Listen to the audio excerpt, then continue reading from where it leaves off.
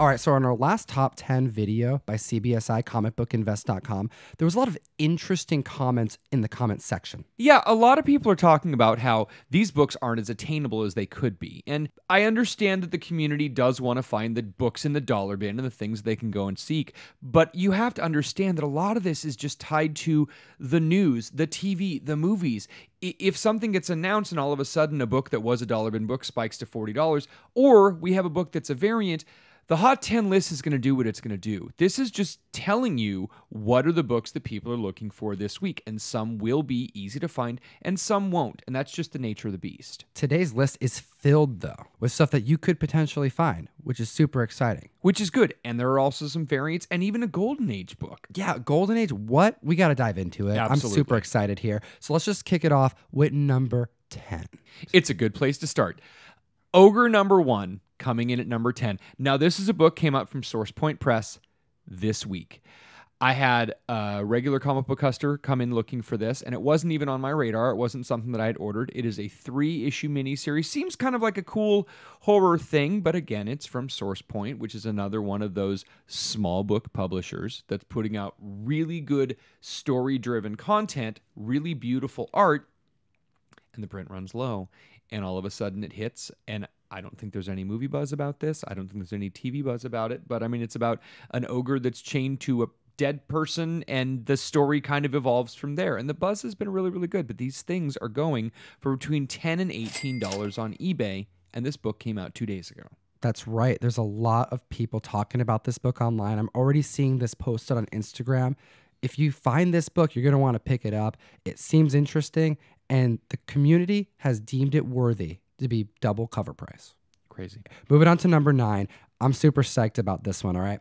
So we have a Golden Age comic book. And the first thing I did when I saw this list, I hit up Jack, shout out Jack over at CBSI, and I asked him, when was the last time a Golden Age comic book broke the top 10 list? Mm-hmm. He said, I'm currently going through 2016, and I haven't even found a Golden Age comic yet. This may be the first Golden Age comic to break the top 10 list in like 2 years plus. That is really, really amazing. Coming in at number 9, we have Strange Stories from Another World, number 4.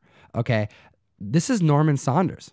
This is the pulp cover mastermind. Sure. All right. By 1938, this guy had done over 446 pulp covers, horror, sci-fi. It's masterpieces because they were all painted. Mm-hmm. By his death, he had done a total of 867 pulp covers. Wow. It's amazing, and they're all painted. The most painted covers are done by him.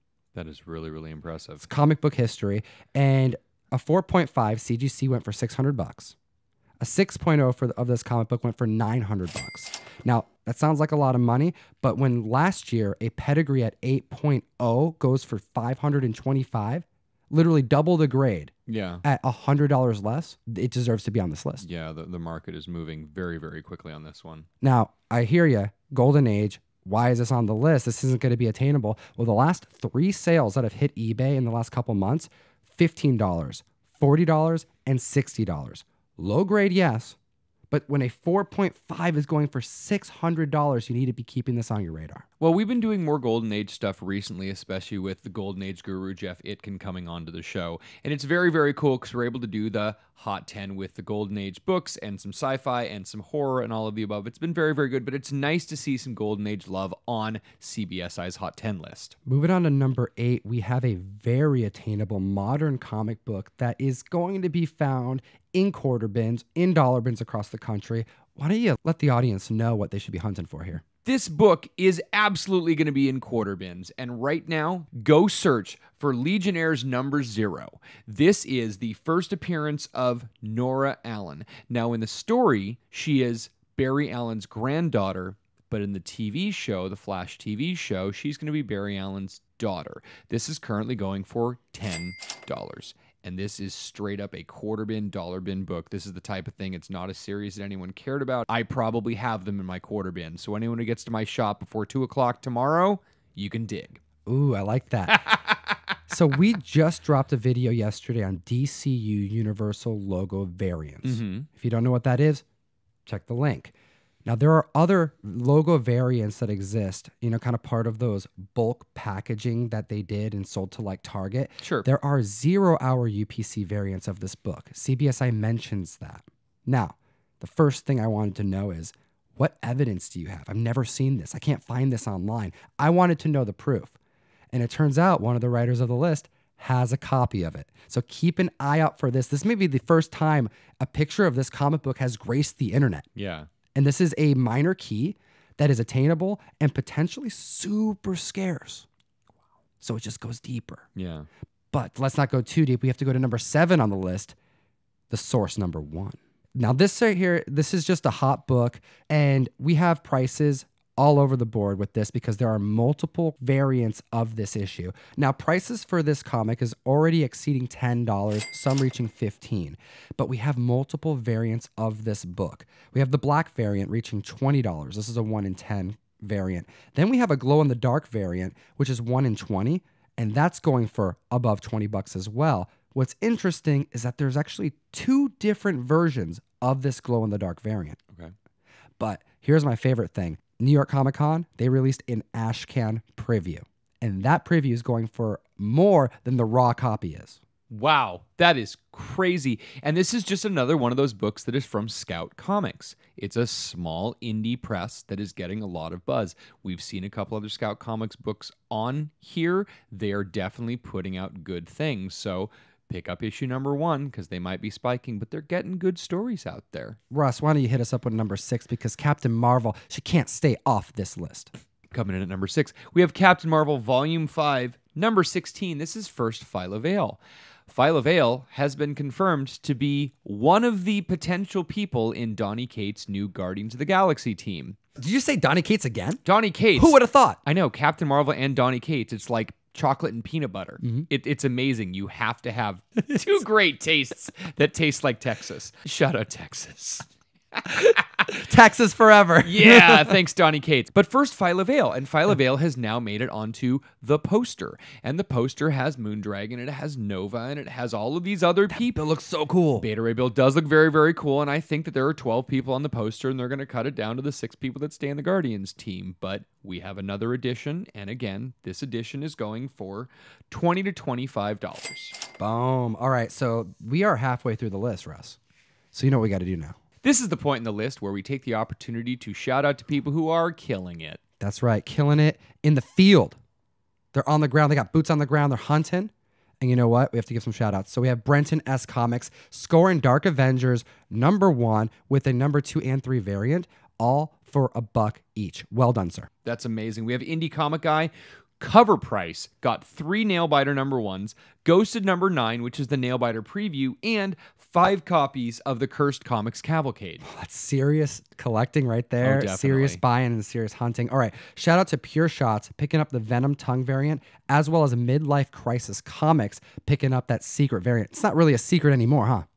No, it's not. And Charlie Hotel 6 did happen to get a ridiculous graded thing of the Batman Damned, but go follow him on Instagram. You can see those. He got a run of God Country for a very good price. Ooh. A whole run. Where's our God Country, man? We have that somewhere. I know. There's a God Country somewhere. You I don't know ever? where it is. Okay, shout out. I want to know in the comment section below, all of you who have lost a comic book and know you have it somewhere, but you have too many damn comic books and you can't find it.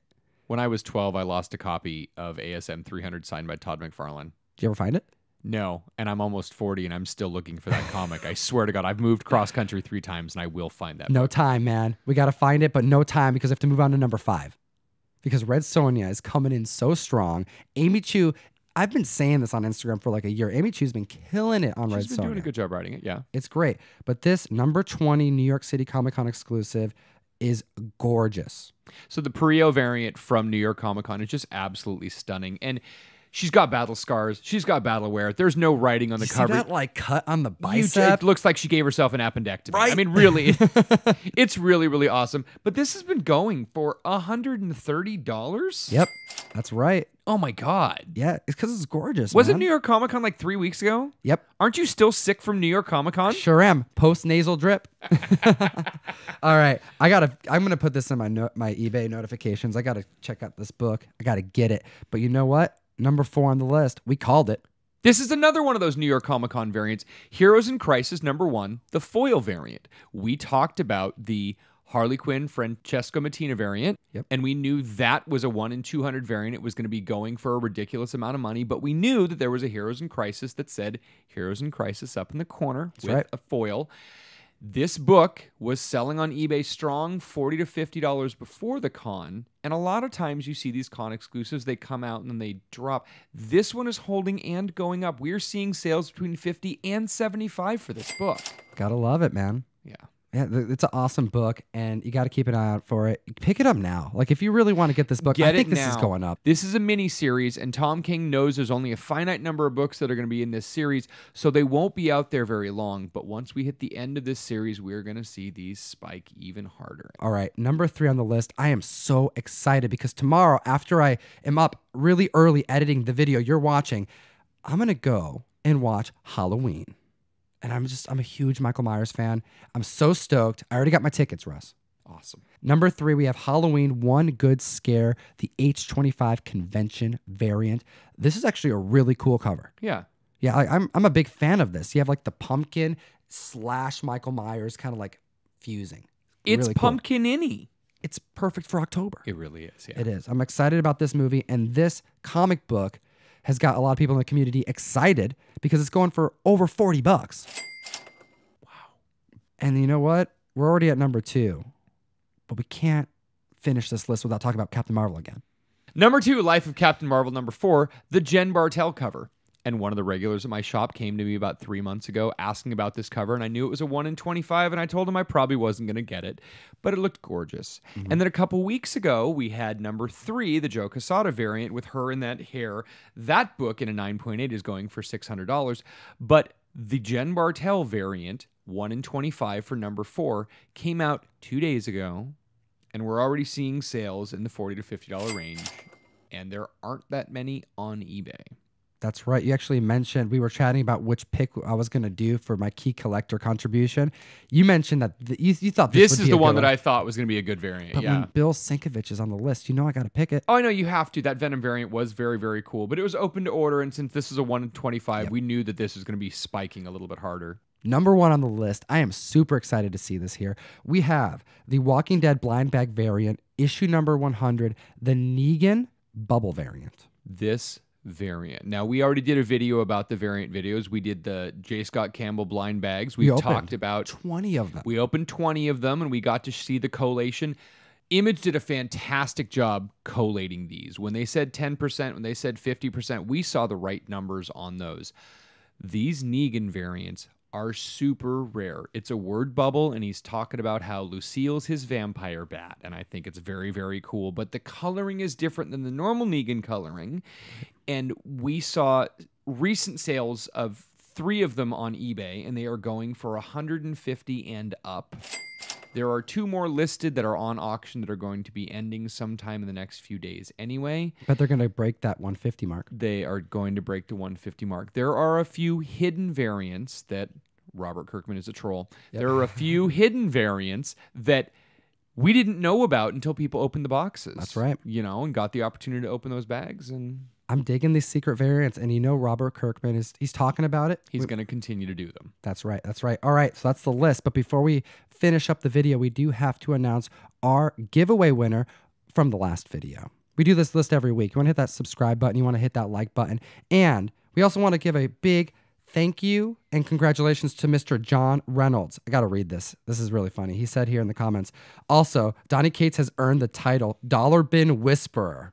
So he's killing it for all of us. You know, because I said this is the year of Cates. I think that's right. Shout out. Thank you so much. Congratulations, John. And Russ, we do have a giveaway for this week's video. You know what? For this week's video, we don't have the bubble variant, but you have a chance to get a bubble variant. This is a still sealed blind bag of number 100 for the Walking Dead Day variants. So make sure you like, make sure you subscribe, hit that notification bell, and comment down below because we want to hear what you think about this week's list, and that'll get you in the drawing for winning a free copy of the blind bag number 100. Best of luck with that. We hope. I'm going to pray a little prayer to Thor here that you get that Negan variant. Shout out to comicbookinvest.com, putting out this awesome list every week so we can cover it for the comic book community. Thank you for your time, and as always, Geek responsibly.